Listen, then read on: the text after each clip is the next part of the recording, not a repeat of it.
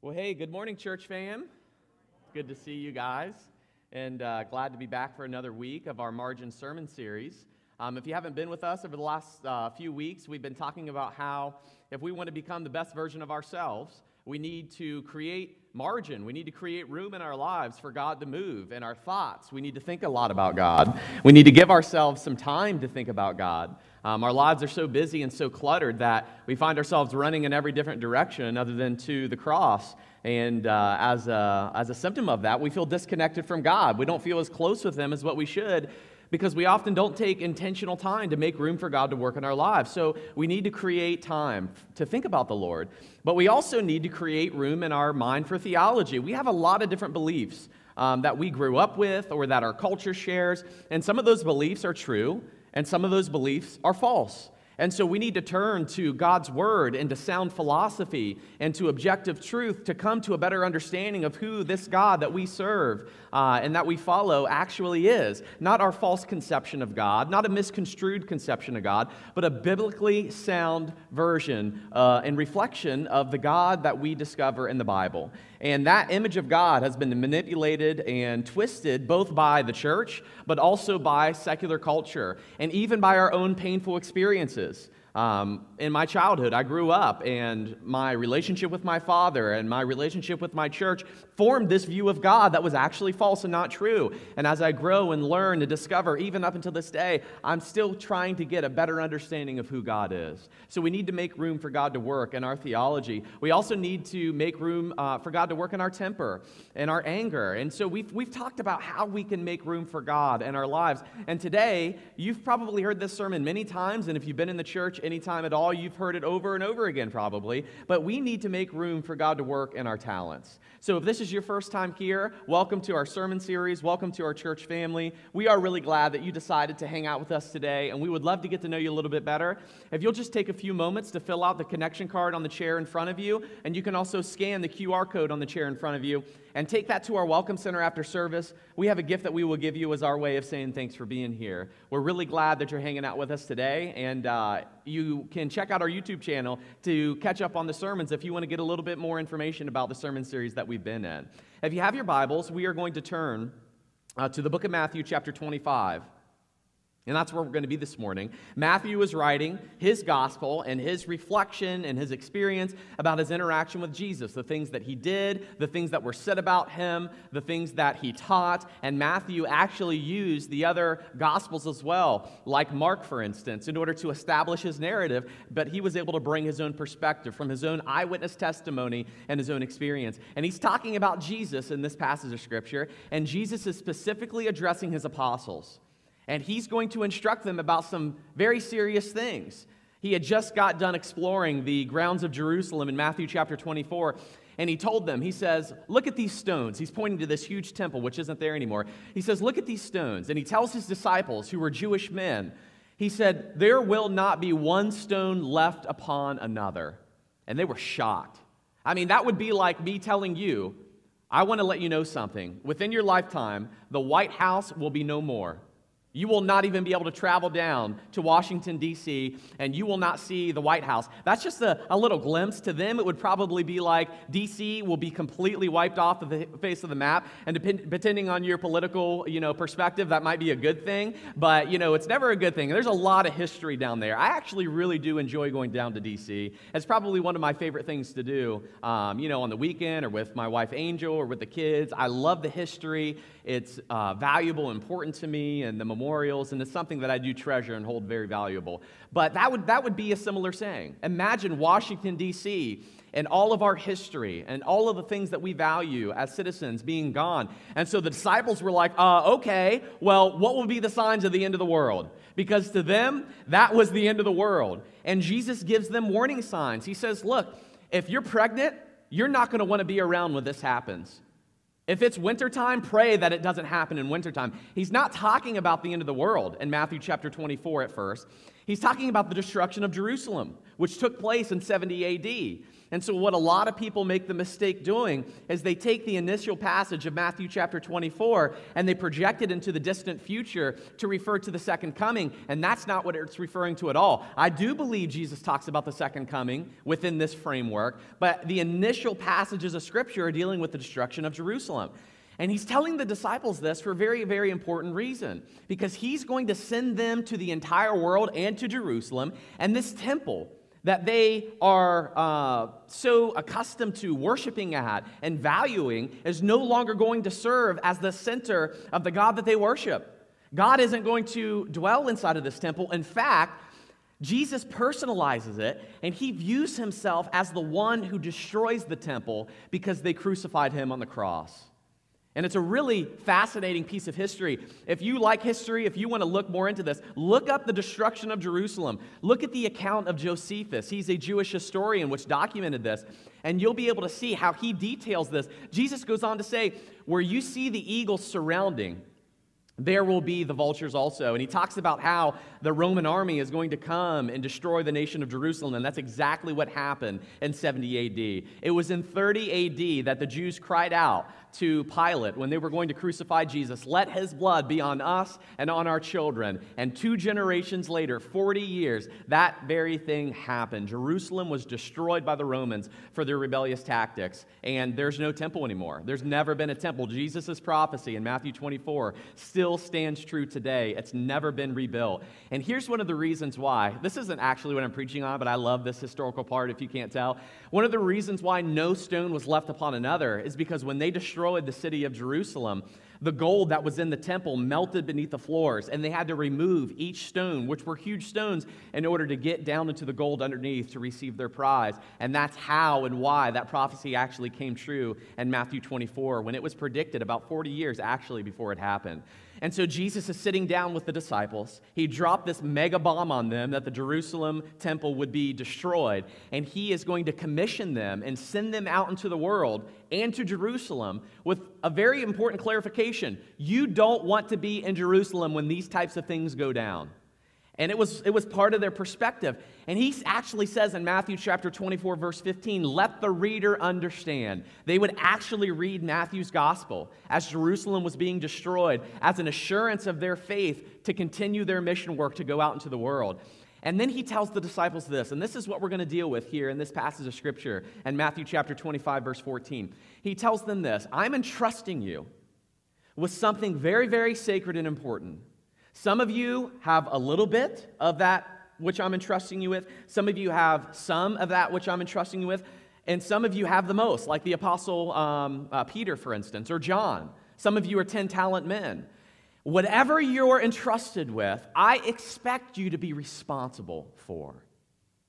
I expect you to be prepared and responsible because I will hold you accountable.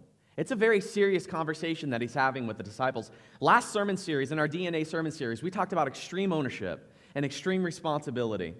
And we looked at how important it is as a person to live by the value of being responsible for who we are.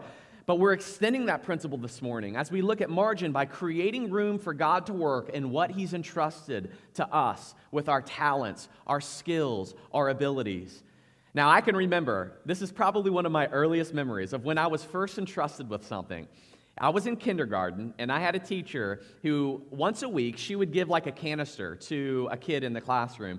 And they got to take that canister home, and they were responsible for bringing it back with hiding something valuable that they had inside. It could be their favorite toy or whatever. And weeks had passed by, and I did not have a turn yet. And finally, it was my turn. I can't tell you. It's crazy. I was in the 5th grade, and I still have this memory.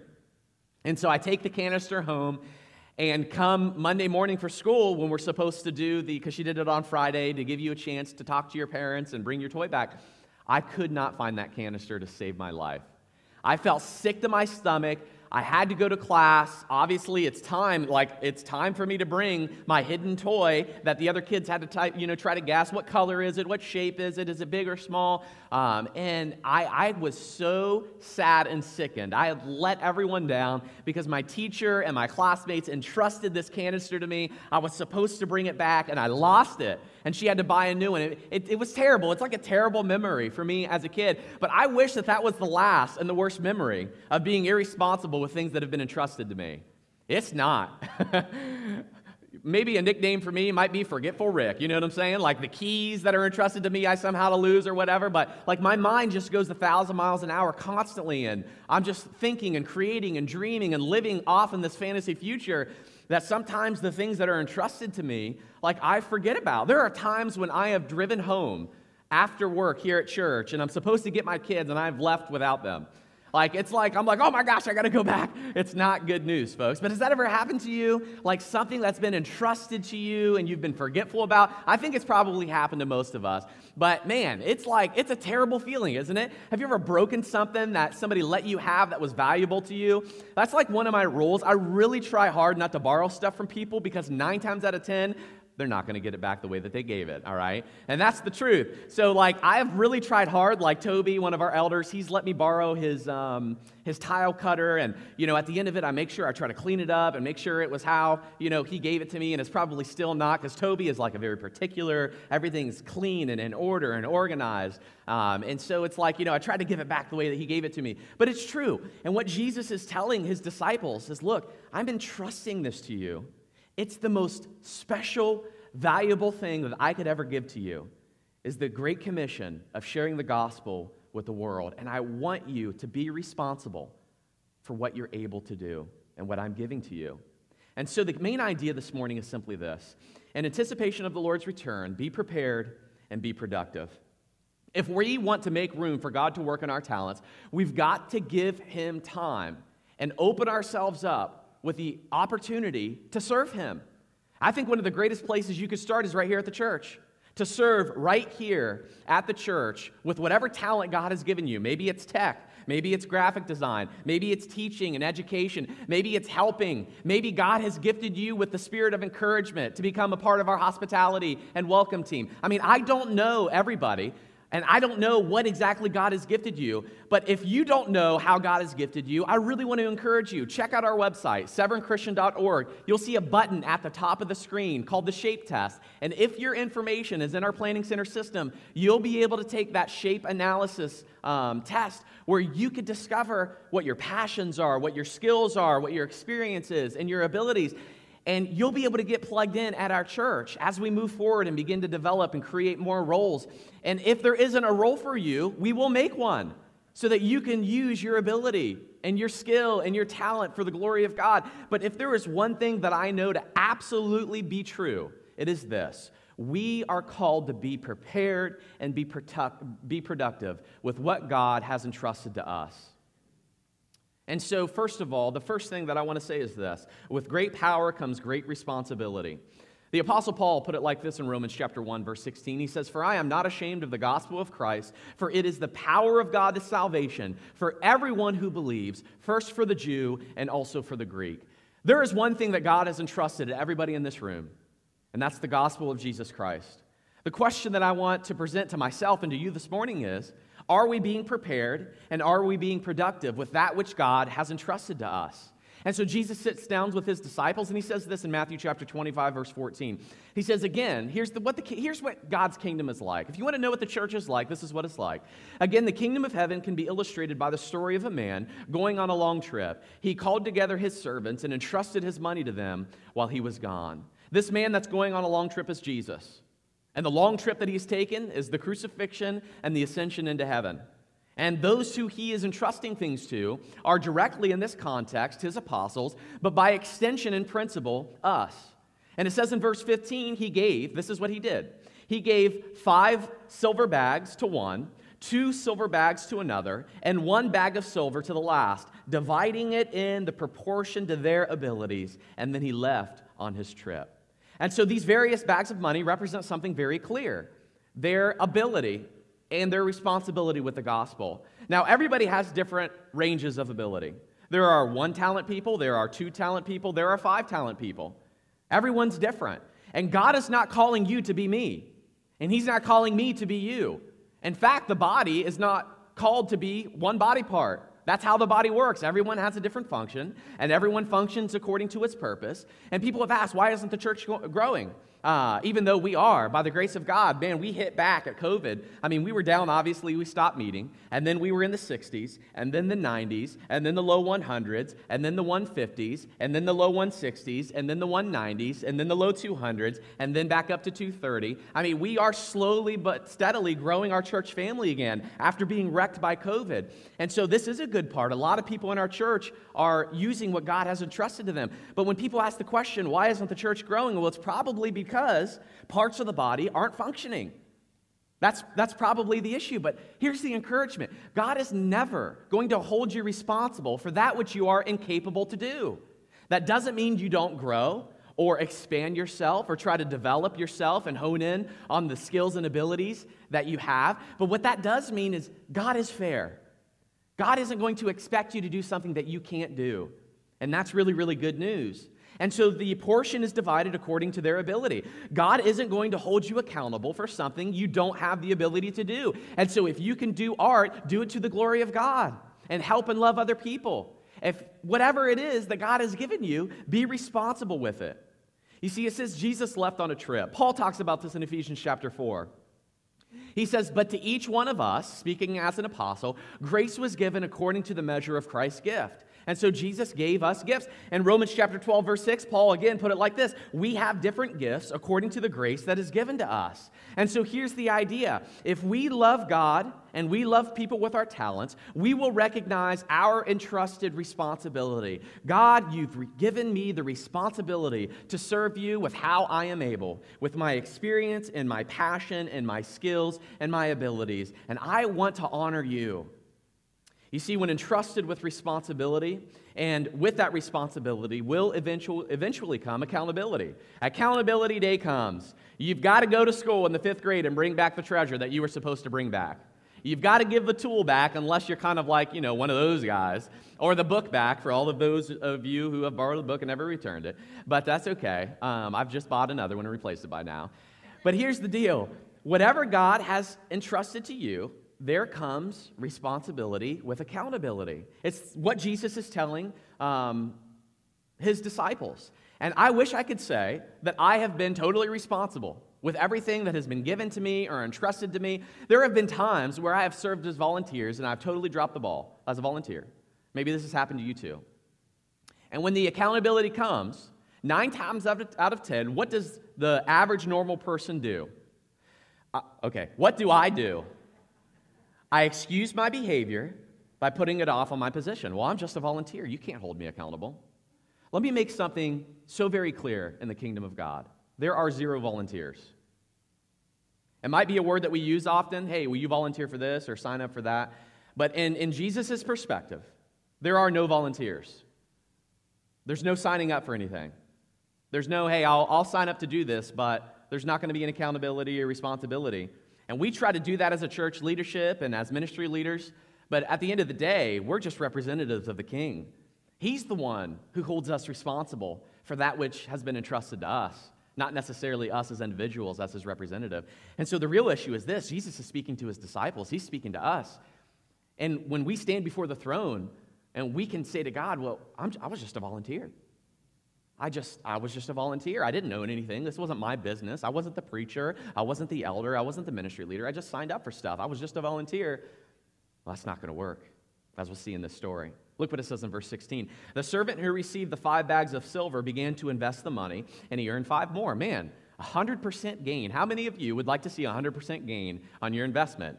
Yes, I would. That would be great. Well, look what also it says. The servant with 2 bags of silver also went to work and earned 2 more, another 100% gain. Some of us have a few $1,000s to invest in our retirement. Some of us have several thousands of dollars to invest in our retirement. But the goal, nevertheless, is the same. Is to duplicate, is to earn. I mean, think about this. You get the great opportunity to take your money and give it to the bank who's going to loan it out to 25 people and earn 0.01 interest on your money. That's not a really good investment strategy, right? There is no way you'll be able to retire and provide for your future if you just put all your money in the bank. It's basically like burying it in the ground, is it not? It's like, oh, great, I got like a fraction of a penny this month on my savings account. Absolutely not. There are other ways in order to get to be blessed, and here's what I want to tell you. In 2 weeks, we're going to have a guest speaker, Mr. David, who has a great financial background. We actually have other members in our congregation who have great finance backgrounds. They work for really great companies. They love God and treasure Him with their money, and we would be happy to refer you. If you don't know really what to do with your money, we would be happy to refer you to Christian, wonderful, godly people who can just help you decide and plan for your future. They would love to meet with you. But nevertheless, David's going to come and he's going to preach about honoring God and making room and margin for Him to work with our treasure. And then he's going to offer a finance workshop, and he's going to give some basic skills and information and some groundwork for us to be able to love God and make room for Him to work with our money. But here's the illustration that Jesus is giving. He's giving us the opportunity, using the illustration of money investment, to love and serve Him with what He's entrusted to us. And so Jesus is describing the action of the apostles and how they handled the Word of God. That's what He's describing. That principle extends to us as Christians. It extends to us and how we handle the Word of God directly, but also how we serve God with our talents, our skills, and our abilities. And here's the deal. The Apostle Paul, who wrote the majority of the New Testament, was an unskilled speaker. You probably would not go to his church if he were preaching today, if you didn't really know who he was. He stuttered. He wasn't powerful and persuasive in speech, but he had sound theology. He had sound philosophy. He was an intelligent and persuasive individual, but he wasn't one of those, motivational speakers that you get up and you leave the church. He did not have the gift of encouragement or exhortation, which is the ability to persuade minds and hearts with how you preach and how you speak. But he was probably one of the most sound intellectuals ever known in the New Testament era, and he wrote all of that information down that we preach from today. It's incredible. He was entrusted with something, and he was responsible with it. Look what happens in this story in verse 19. After a long time, this is the second coming. After a long time, their master returned from the trip and called them to give an account for how they used whose money? His. How often do we think, my body, my choice? This body, we talked about temple. This is a body that God has entrusted to us, that we are called to be responsible for, that I know I have failed many times with, punishing myself with food or lack of exercise or not getting enough rest. I mean, God has entrusted me with this body that I should honor Him with. God has entrusted me with a job, with the ability to preach and to teach. I should be responsible with that. God has entrusted so much to me, my kids, my family, my house, this ministry, but these things are not mine. They are His. And that's something that Jesus is teaching His disciples. Look, this Word of God that I'm giving to you is not yours. This is mine, that I'm entrusting to you. The Bible says in 2 Corinthians chapter 5, verse 9, so whether we are here in this body or away from this body, our goal is to please Him, for we must all stand before Christ to be judged. We will each receive whatever we deserve for the good or the evil we have done in this earthly body. We will stand before the throne. And even though we are forgiven Christians, there will be a reckoning and accountability. And look, I don't know how Jesus is going to divide up the portion and the new heavens and the new earth and how people will rule and what people will do. There's a lot about heaven that we do know. There's a lot about heaven. When I say heaven, I'm talking about the new heavens and the new earth, the recreated universe out of the atoms that Jesus is going to destroy. I don't know what the different measurements will be, but it will be based on how you perform in His kingdom. You'll still be saved and present with the Lord, but whatever that's like, I believe is worth fighting for because I believe what the Bible teaches. I believe what the Bible teaches. I didn't believe that for the longest time. Like, no, it's like, kind of like communism. Everybody gets equal. Everything's divided up equally. Well, look, that's not what the Bible teaches. Read 1 Corinthians chapter 3. That's not what the Bible teaches. So even though I'm saved, I'm like, man, I don't mind just being the biggest loser in heaven as long as I get there, right? But I trust what the Bible teaches, that whatever I'm working for will be worth it. And so I want to try to give it my best, not because I get a reward, but because I have a relationship with Jesus and He died on the cross for me, right? Amen? Isn't that the truth? And so if we love God and love people with our talents, we will welcome accountability. I think that's what Jesus is saying. But when we love God and we accept responsibility with accountability, we will realize our productivity. I am most productive when I am held accountable.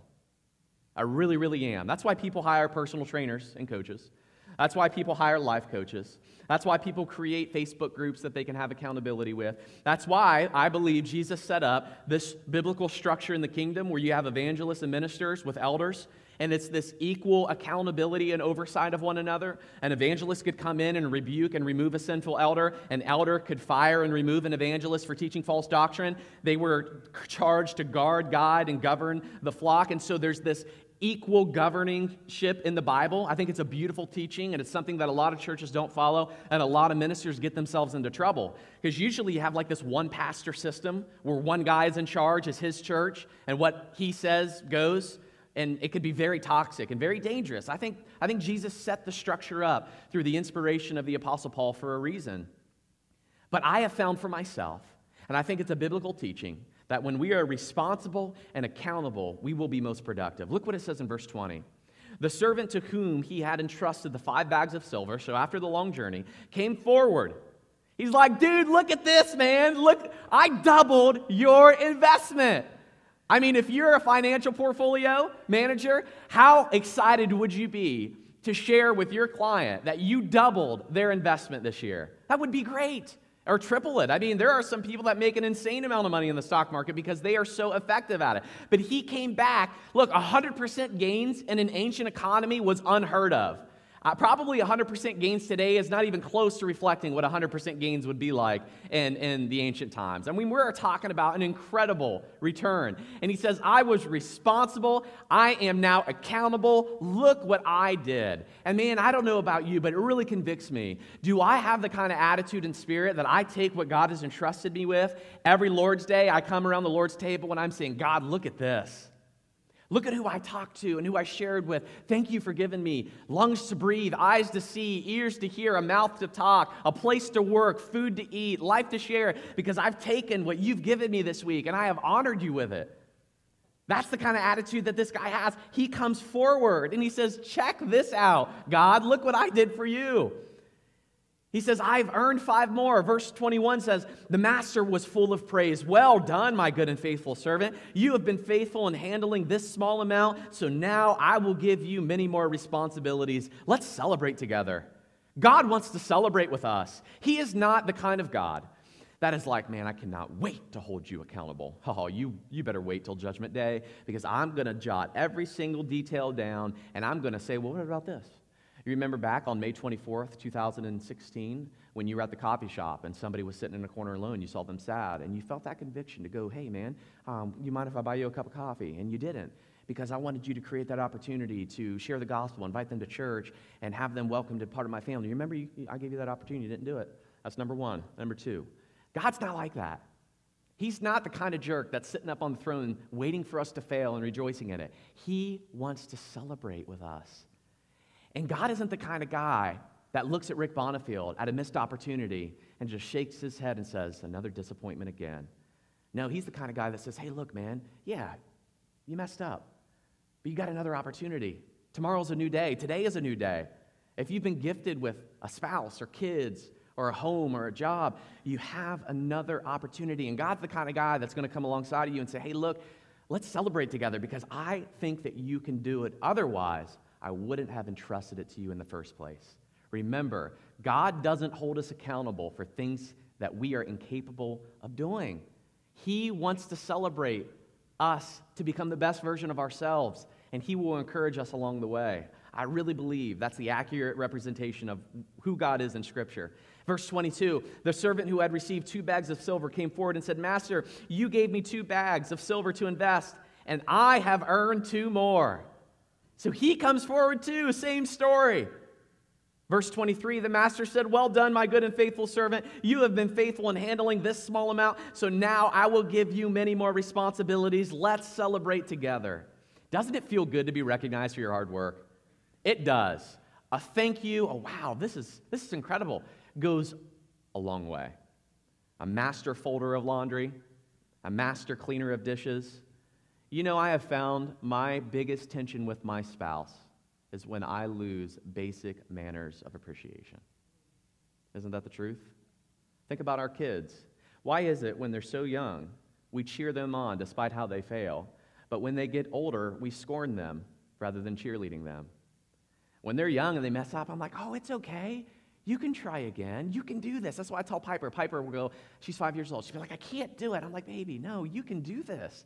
I believe in you. I think you can do this. Let me help you. And when they get older, when we get older, we even talk to ourselves. We coach ourselves down rather than up. Why is that? I think we lose touch with who God is and what life is all about. God wants to celebrate with us. And there are so many times where we're not recognized for our hard work, but God recognizes it. Look, you may be at your job, and your master may be the worst. Your master is the biblical word. Your boss may be the worst. But the Bible teaches us that we work like we're working for the Lord, and He's a master who will give us the appreciation that He wants to give us and that we deserve in His eyes. That's a kingdom view of it. But so often, we look at our marriages and our family and our children and our jobs and our church, and we criticize rather than coach and encourage.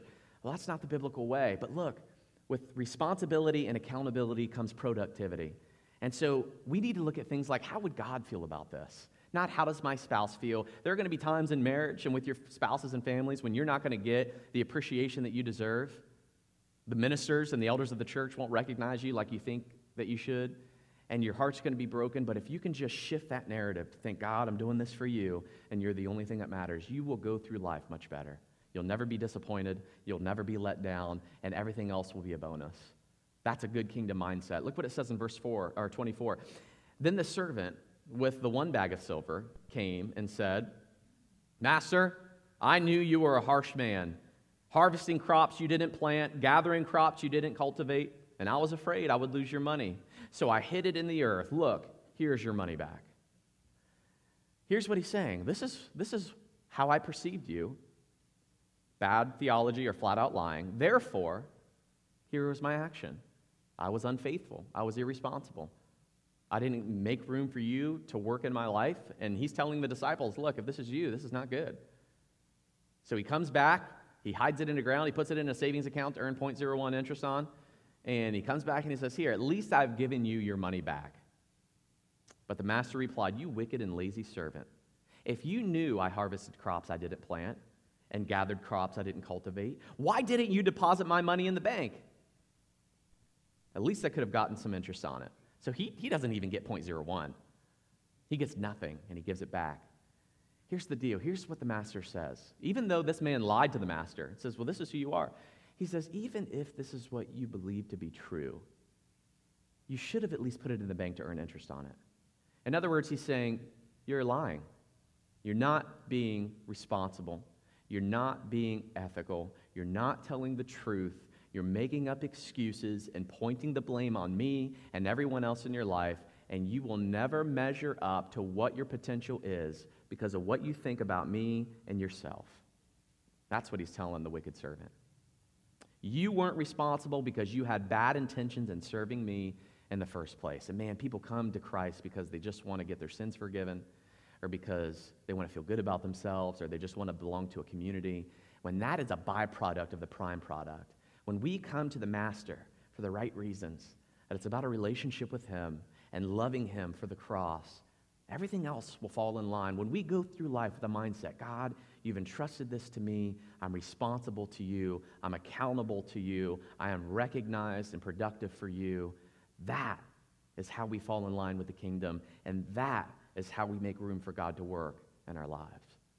If we want to become the best version of ourselves, the best thing that we can do is be extremely responsible with what God has entrusted to us, to have the right mindset about the kind of master that God is, and to be responsible and work hard, be productive with what He's given to us.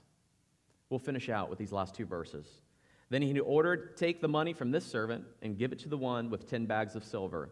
To those who use well what they are given, even more will be given, and they will have an abundance. But from those who do nothing, even what little they have will be taken away. Now throw this useless servant into outer darkness, where there will be weeping and gnashing of teeth. Now at first look, this looks like a salvation by works, right? He didn't do, therefore he was banished. That's not what the Bible teaches. One scripture doesn't say all there is to know about one subject. A lot of people like to cherry pick. But you have to look at a subject and look at the entire total picture of what the Bible teaches about salvation. And here's what the Bible teaches. We are saved by grace through faith, not works. That's very, very clear. There is nothing we can do to merit, earn, gain salvation. There are necessary conditions that we must meet in order to accept God's salvation on the basis of his conditions, like faith, repentance, baptism. But those are not things that we do. Because I have mental assent and trust in the name of Jesus, in the person of Jesus, and I've turned away from my sins and been baptized in Jesus' name, doesn't mean that I've done anything to earn salvation. It means I've met God's essential conditions in order to accept salvation on the basis of his commands. It's like me offering you $5 and saying, hey, whoever comes up and get it, it's yours, it's free. But if everybody just sits there and does nothing, you're never going to receive my free gift. It's the same way it is with salvation. And so many people just muddy the waters and mess it up because of how they were raised or what they were taught by so-and-so. The Bible is very simple, very easy to understand. Here's the essential problem. Here's the real issue. He was cast out into outer darkness, not because of his actions, but because of his faith. He didn't place faith in the right master, the right idea of the right master. He made excuses for his behavior. He was actually a wicked and evil person because he did nothing. He didn't even try. I think God would rather have us try and fail rather than to do nothing at all. Definitely believe that. And so how we live our lives is a reflection of what we believe and the kind of faith that we have. And we are saved by grace through faith, not by works, but our works determine the kind of faith that we have. James says that in James chapter 2, verse 24, he says, see, you are not saved by faith alone, but by works. What does he mean by that? You are not saved by faith alone in the sense that your faith isn't real if you don't have works that accompany it. And so it's a gut check. If I don't have works that accompany my faith, why? Where's my faith at? Where's my walk with God at? And that's my encouragement to you as you take the Lord's Supper over these next few minutes. As you break that bread, which is Jesus' body, and you take that cup, which is Jesus' blood, I really want to encourage you, reflect on that. Reflect on your relationship with Jesus. It's not about what you've done this week, how you've messed up, or how you've succeeded. This is about the forgiveness of sins that Jesus gave you on the cross, that you accepted on the basis of faith. And ask yourselves the question, God, am I being responsible with what you've entrusted to me? With the forgiveness of sins, the gift of the Holy Spirit, and talents and abilities to serve you. My encouragement to you is to trust in him and to be productive and to follow him the way that he believes that you can. Let's pray. Lord, we give you thanks for this morning and for the love and care that you've given to us. And Lord, I know that I have messed up so much of my life every single day. I don't live to my greatest potential, and I know I have grace for that, Lord, but we as a church, we want to honor you. We want to love you, and as we take this bread, which is your body, and this cup, which is your blood, we remember the sacrifice that Jesus gave on the cross, how he was extremely responsible and extremely accountable to you. And then the end of the story is that he was so productive because he earned our forgiveness on the cross. Thank you for Jesus and the life that he lived and the model that he set. Thank you for loving us through our weaknesses and our failures and our years sometimes, God, of disappointment and letdowns. And Lord, I pray that we'll be able to live life honoring you and loving you and giving you the best of what you have given to us. We love you, Father. And it's in Jesus' name we pray. Amen.